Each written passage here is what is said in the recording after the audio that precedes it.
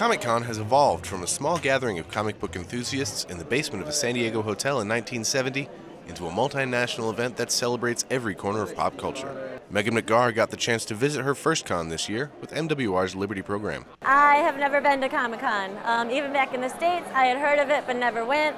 I know in California it's big in San Diego, and I was pretty pumped to have Comic-Con so close living here in Sicily. No matter what you're into, whether it's Star Wars, comic books, video games, or anime, you will find it here along with many other people who share that interest. Comic-Con is a melting pot for all things pop culture. I thought it was just for comics, but now I see it covers like a lot of different genres, anywhere from like Game of Thrones to all kinds of stuff. From Naval Air Station Sigonella, I'm Seaman Lukaski.